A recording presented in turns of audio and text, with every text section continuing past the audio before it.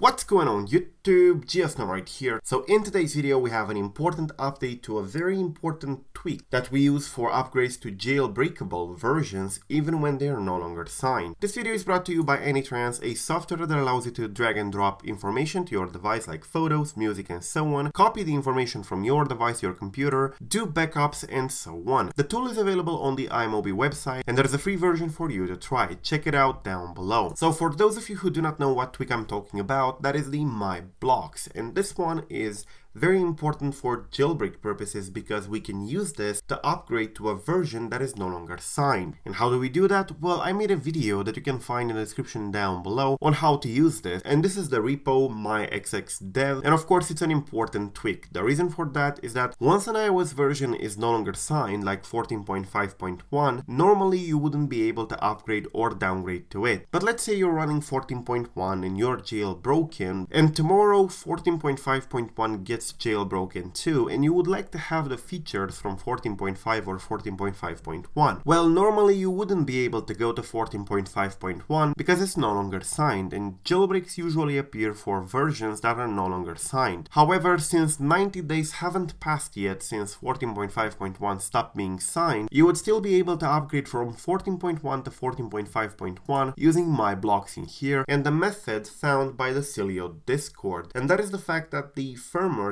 stay signed for the enterprise market for 90 days more than the normal users. And what this tool in here does, what the MyBloxx does, is to provision your device as being from an enterprise, and thus Apple would allow you to upgrade to a version that is no longer signed. However, you can only do that for the 90 days of that version. So you wouldn't be able to upgrade to 14.3 right now, but in the past, when the 14.3 was jailbroken, people were able to migrate from iOS 13, 12 and so on all the way up to 14.3 even when it was no longer signed, and that was pretty important, and they did that using this tool. So today's update is for this tool here, and it's got a lot of new features. You can check out the full log, I'm gonna link it down below. However, it's an important update and you should definitely update your tool if you keep it in your arsenal. So one of the biggest and most important modifications is the Jetsam modifications to fix connectivity issue on iOS 14 to 14.3. Now if you update this, in order for the Jetsam fixes to take effect, you would have to reboot your device and re-jailbreak it. So definitely do that. But what exactly is this Jetsam thing? Well, Jetsam is what handles the memory pressure on iOS. If a process uses way too much memory, it will be terminated by Jetsam, and as such, it's important to have proper memory management on your tweaks and on your applications, otherwise Jetsam would kill it. So there are multiple fixes in here, full support for all jailbreaks including the Uncover and Taurine, so no matter what jailbreak you use, you will be able to use the MyBloxx in order to perform